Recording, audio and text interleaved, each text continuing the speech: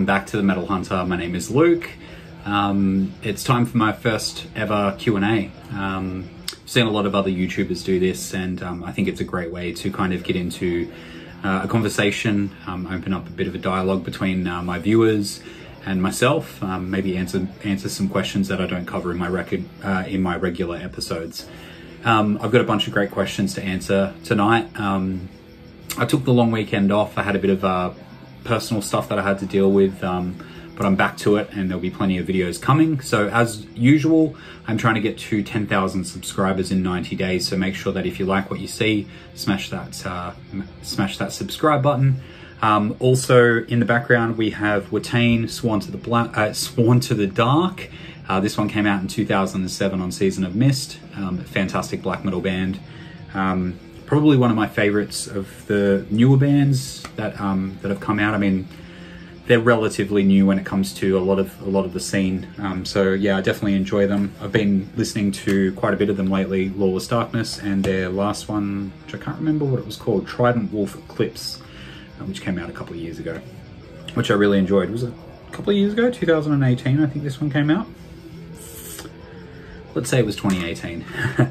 So as I said, I've got a lot of fantastic questions to answer. A couple I'll deep dive into, a couple I'll keep nice and quick. There is one particular question in here that I will be making, actually there's a couple of questions in here where I'll be making full videos about, but I will touch on them in this video. So firstly, Kimberly and Benny have asked me 2 questions. Shout out to Benny for long time viewership. If you haven't seen my Cold Chamber Loco video on behalf of Benny, I'll link it up there, or whichever side it pops up on.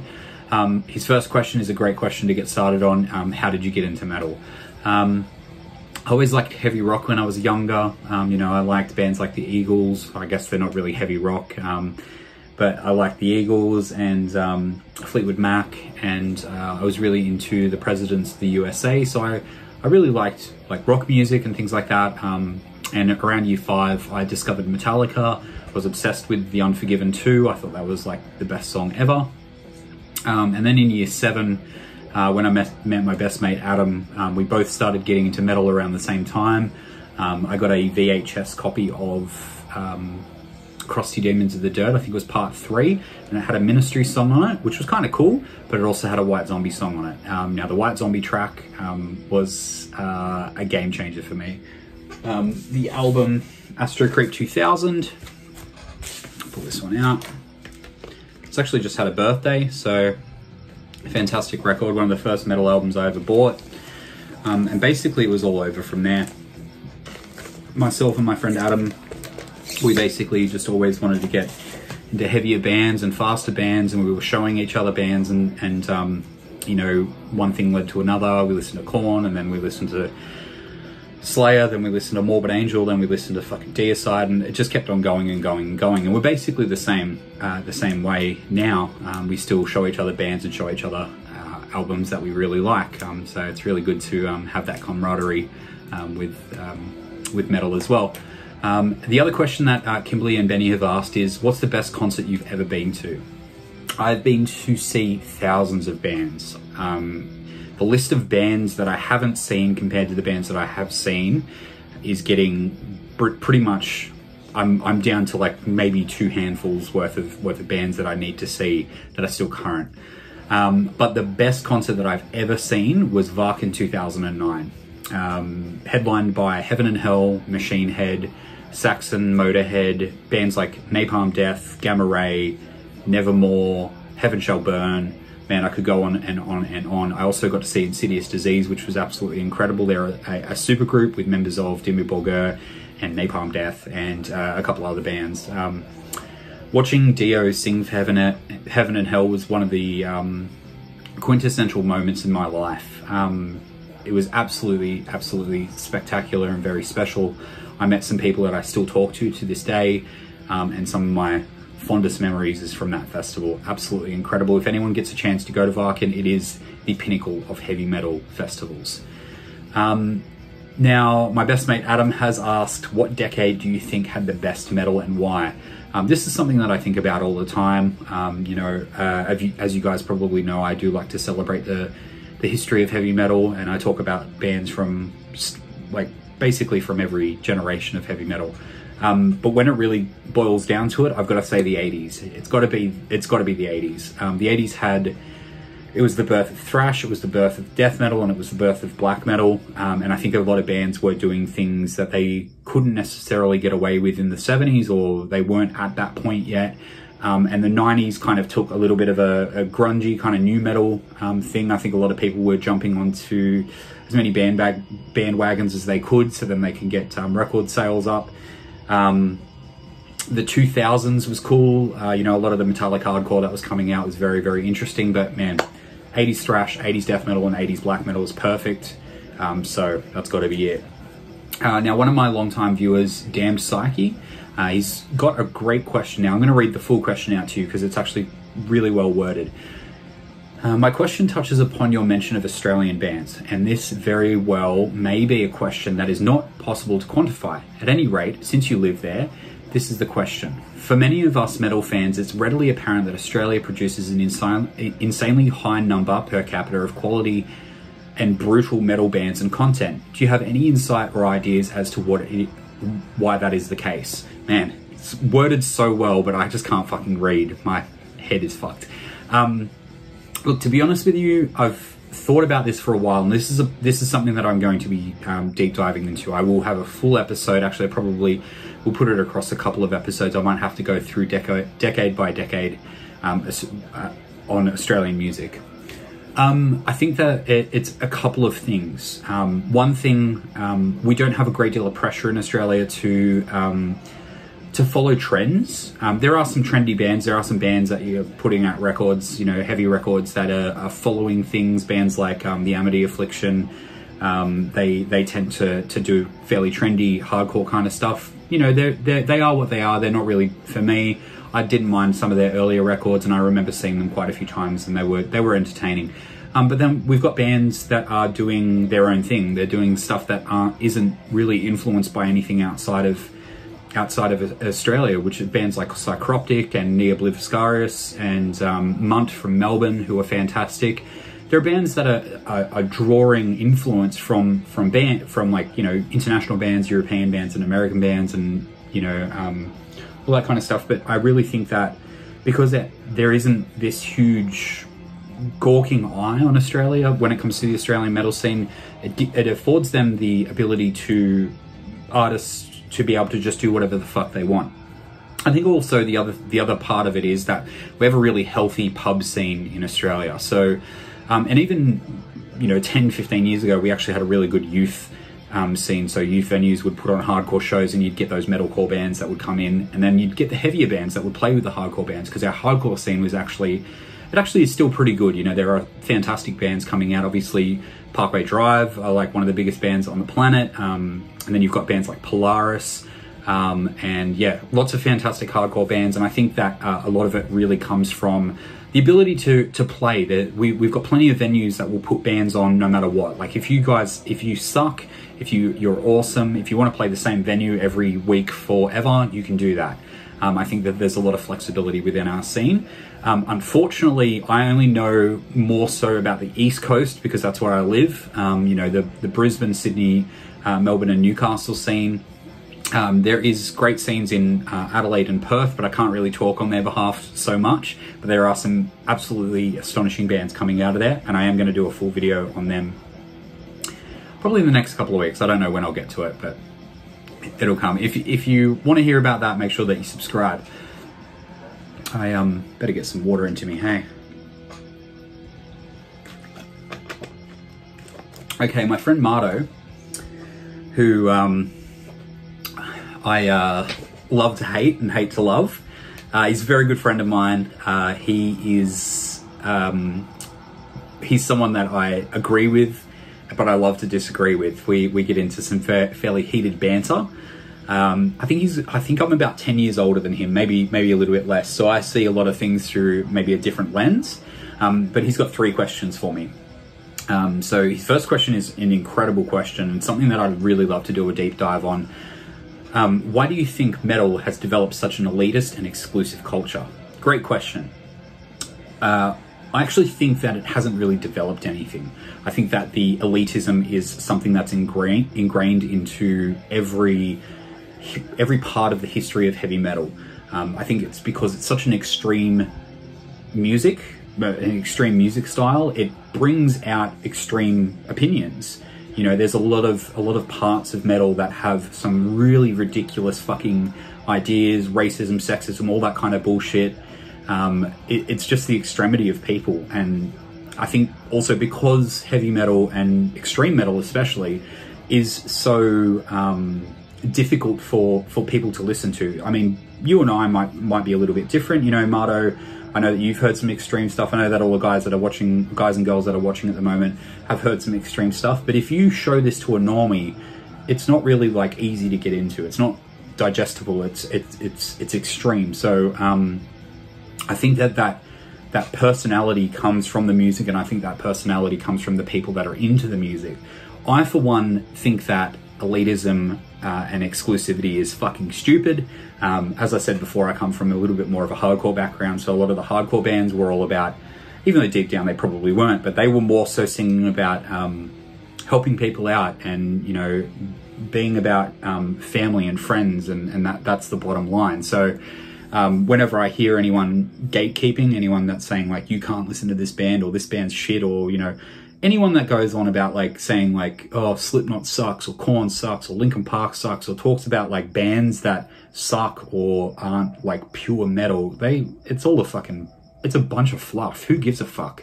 You're gonna listen to whatever you want to listen to when you get home. Like, that's all that matters, is your opinion and how you feel about yourself when you're listening to that music, because that's all that matters to me, really.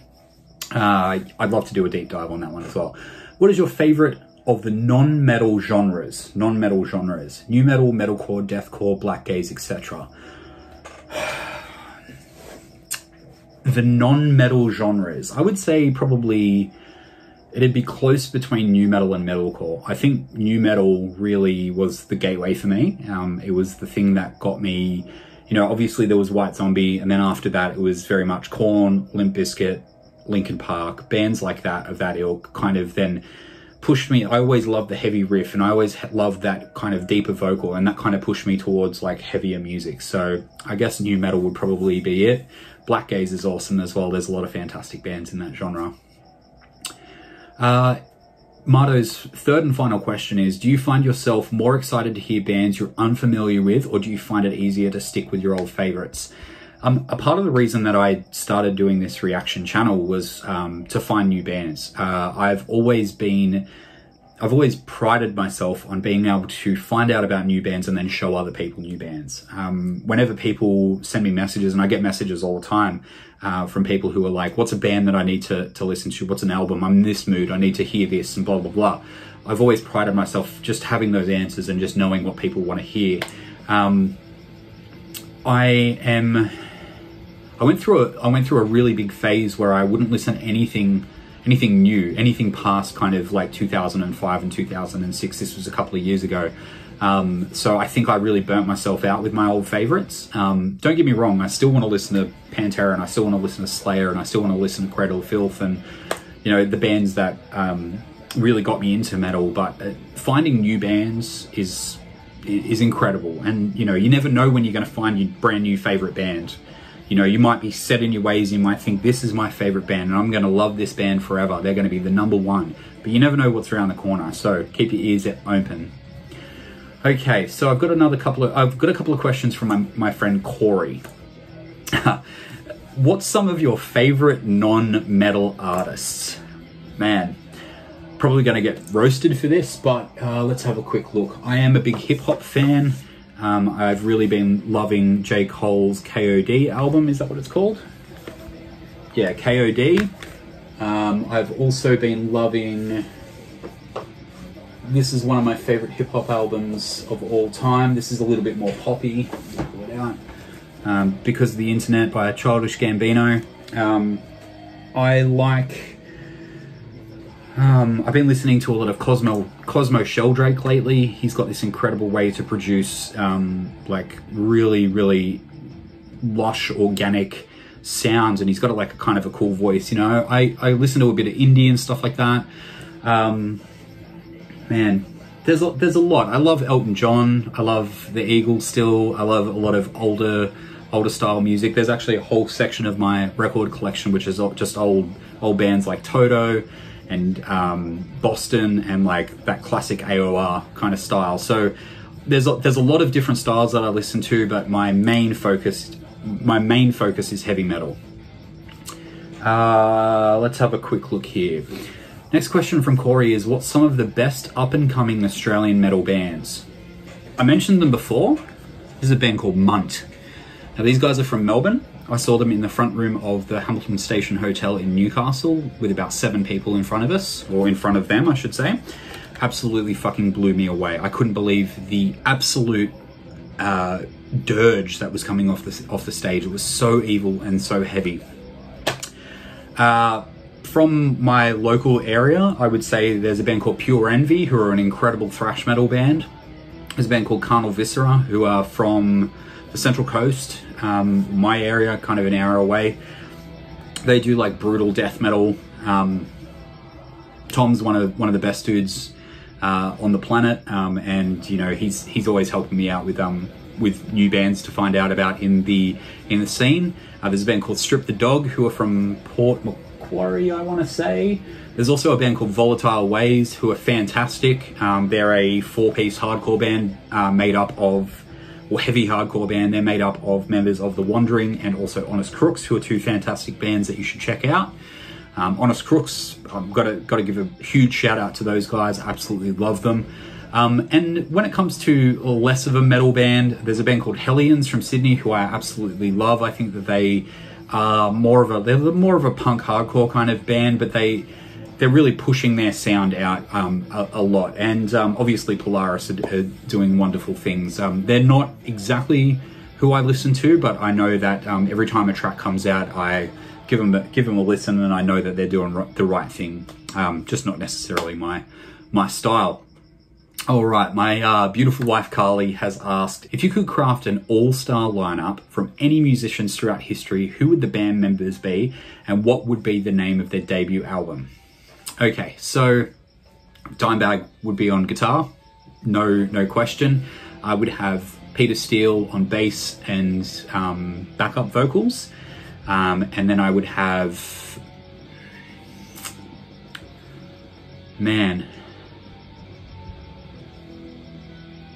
I would have Skylar Kroom from He Is Legend on vocals. And then I would have, who would I have on drums? Maybe Igor Cavalera. Man, that guy can play. And I would have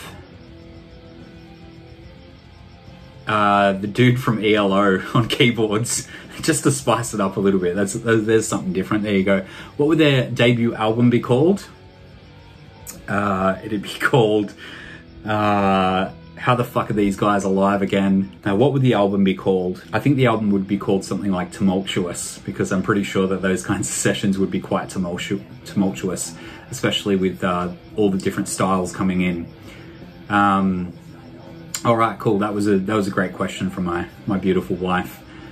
She's really been putting up with me lately, especially just talking at her about heavy metal. Okay, very, very good friend of mine, Adam Hyde. He runs a podcast called Soda and Telecasts. It's for all your nerdy needs. They're talking about comic books and TV shows and a bunch of different things. If you're into that kind of stuff, you should check out his podcast with another friend of mine, Anthony. I'll link that down below. He's got a bunch of great questions for me. I won't get too much into all of these questions because I don't want to take up all the time in the world, but I will go through a few of them. Favorite heavy/dark movie soundtracks. Okay, I've got 2 that come to mind. One is the Freddy vs. Jason soundtrack is fucking awesome. So many great bands. I think most of the bands were on Roadrunner Records because I think Roadrunner had the licensing for that release. So it was like Spineshank, Killswitch Engage, just a bunch of awesome bands on that one. The other one I would say would be Queen of the Damned. Listening to Jonathan Davis's voice with that more gothic kind of orchestral kind of thing was beautiful, and I still listen to that album to this day. now that the old guard are coming to an end, who do you think the future stadium heavy bands are? Well, I think Slipknot are already basically there. I was watching some footage of the 2019 headline set at Download Fest, which has only just come out. I think that's absolutely they're absolutely up there, and they're already kind of pushing their way up there. I think Trivium really have it. You know, they're not necessarily a band that I listen to a lot of, but I've been trying to go back and listen to some of their older stuff, especially because my friend Marto is very much into them. You know, there could be an argument for a band like Avenged Sevenfold. They aren't necessarily releasing stuff that I like anymore. The only album that I am absolutely frothing over them, well, there's 2 or 3, but this is the album for me when it comes to Avenged Sevenfold. Everything after that, I think that they've gone, you know, City of Evil's really, really good. After that, they've been doing whatever they're doing. And I look, it is what it is. I like a lot of the songs, I like a lot of the albums, but overall, I think that they're more going in that poppy kind of way. And, you know, I think that that's one of those bands that might be able to hit the stadiums. Bands like Baroness and Mastodon, I think that they definitely have a lot of ability to do that. A band like Gojira definitely has a lot of ability to do that. Who else? I think maybe Arch Enemy. Arch Enemy are pretty good. Like, you know, they're an accessible metal band. They're not someone who, you know, is too hard to listen to when it comes to that kind of style.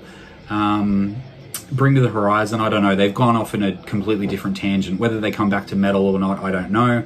But they're already doing stadiums. But when it comes to like heavy metal and thrash metal, there's not really anyone else I can think of. I'm sure that you guys can comment down below and let me know anyone that I've missed.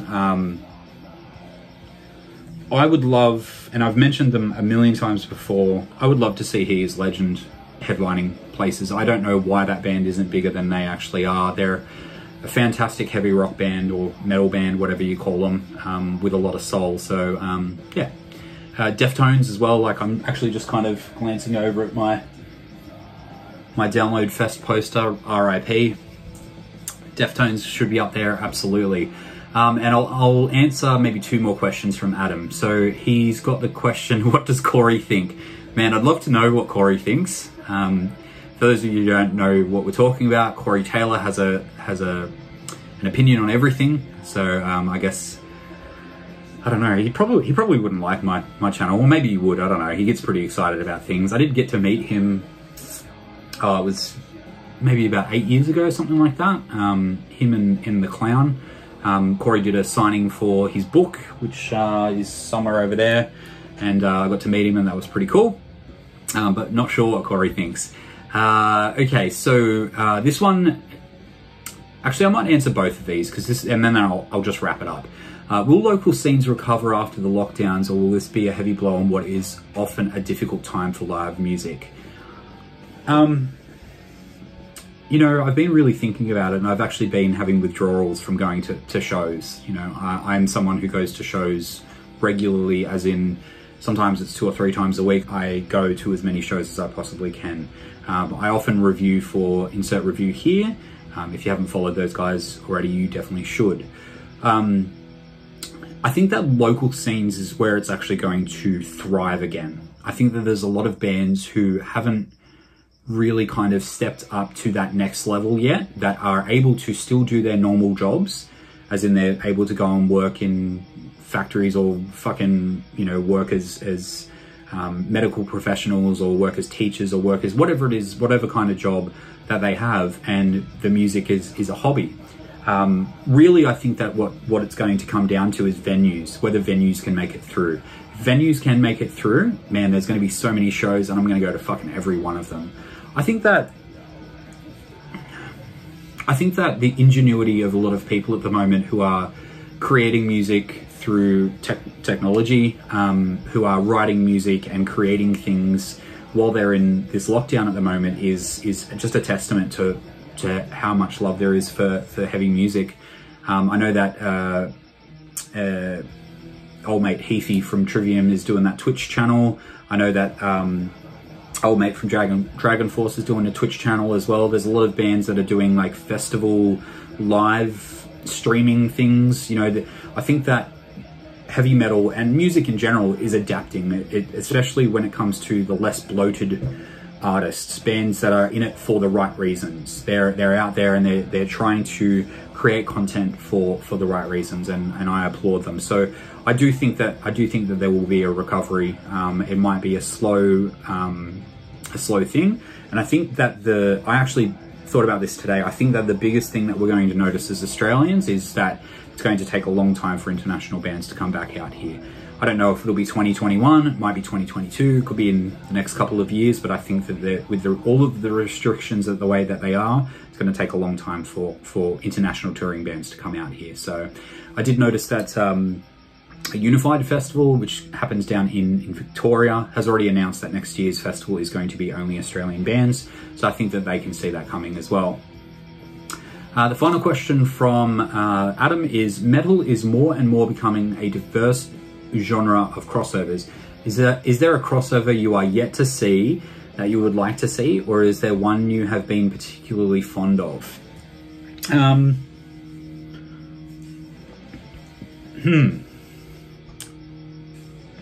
One that I'm particularly fond of. I think that anytime anyone brings horror into music, is like horror movies into music. There's a band called Iceman Kills who I absolutely fucking adore. I actually did a reaction for them about 2 years ago and I hated them at first. But once I started delving into their style and their lyrics and things like that, I was very, very impressed. I would love to see a little bit more hip hop back in metal. I know that a lot of people are probably going to flame me on that, but the thing is, like, Rage Against the Machine did it. Rage Against the Machine are one of my favorite bands of all time. One of the most important bands in my life, and they did it very, very well. I think a band like Limp Bizkit did it very, very well, especially in the late 90s and early 2000s. Some of their later material isn't necessarily for me, but fantastic hip hop with metal. I'm not so blown away by I know why he's asking me this question. He's asking me specifically about bands like Baby Metal and Poppy. I feel like is the kind of crossover. You know, I think that I saw Poppy at Good Things last year, and I thought that she was fantastic. I think that what she's doing is incredible.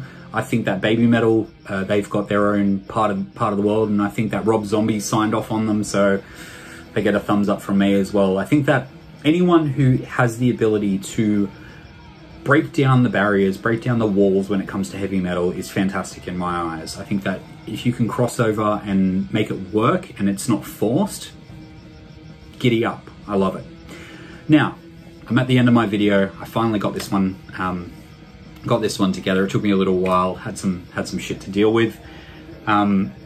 If you've got any questions for me for next week, I might take a week off from the Q&As and I'll do one next week. If you've got any questions for me, drop them down in the comments down below. If there's any reactions that you want me to get to, make sure that you drop them down in the comments below. Follow me on social media, Facebook and Instagram at The Metal Hunter. Make sure that you subscribe. As I said, I'm trying to get that 10K. It's where I'm going. And yeah, I've been Luke, The Metal Hunter. I'll see you on the next one. Bye.